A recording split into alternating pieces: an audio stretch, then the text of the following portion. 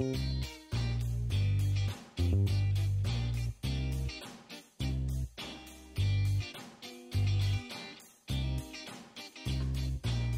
tongue, man. Yeah, I'm actually a nice person.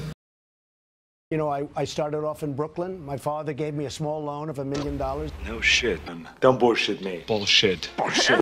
We need to build a wall, and it has to be built quickly. I will be the greatest jobs president that God ever created. I tell you that. A lot of us are really smart. I'm really smart. Went to the Wharton School of Finance. Even then, a long time ago, like the hardest or one of the hardest schools to get into. Did well at the school. Came out, made a fortune. Hey, I'm not saying they're stupid.